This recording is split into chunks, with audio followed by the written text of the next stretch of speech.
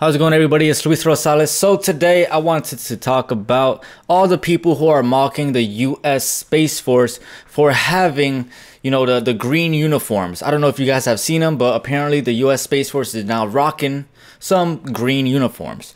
Now, I have to say, it is kind of weird. I was kind of looking at it like, why are they going to wear green uniforms? So I started looking into it, into what people were saying about it. And the vast majority of people who are commenting about the uniforms, they're just completely mocking it. So what I found out and what I've read online is that they are wearing the fatigues or old fatigues from the Army and the US Air Force. So they're reusing these uniforms from other branches of the military. The reason why they are reusing these uniforms is to save money, because R&D or research and development for developing new uniforms costs upwards of like anywhere between, I want to say, $100,000 to $1 million, possibly even more. Looking for the right materials, the right coloring, etc., etc. High durability uniforms, like, they cost money. They cost a whole lot of money. So now people were complaining not just about that, but like the coloring out in space. How can you have green outside in space? It's gonna be pointless. How can it be camouflage if you're wearing green in space with those uniforms? And I gotta say, with this, that is one of the stupidest, dumbest fucking arguments that I have ever heard.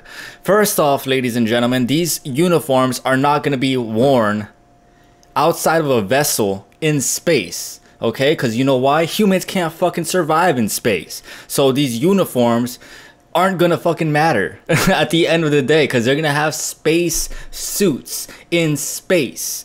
Does that make sense? I don't know if that makes sense to you guys, but that makes plenty of sense to fucking me.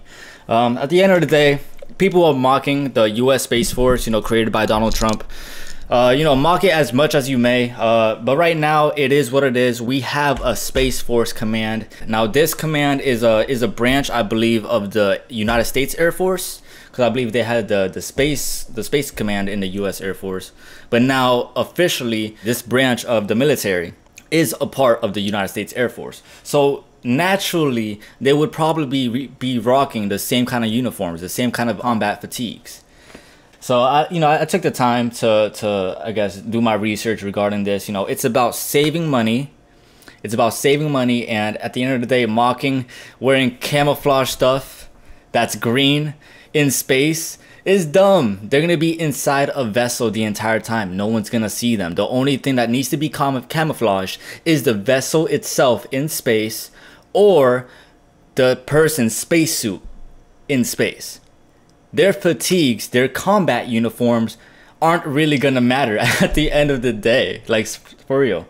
Also, I want to mention that we're not gonna see a manned, an actual deployment of a manned spacecraft under the branch or under the jurisdiction of the United States Space Force for like what, another 5, 7, 10, 20 years? I don't expect a manned mission for a while, a long ass while. And by that time, they'll probably have better fatigues, different designs, who knows?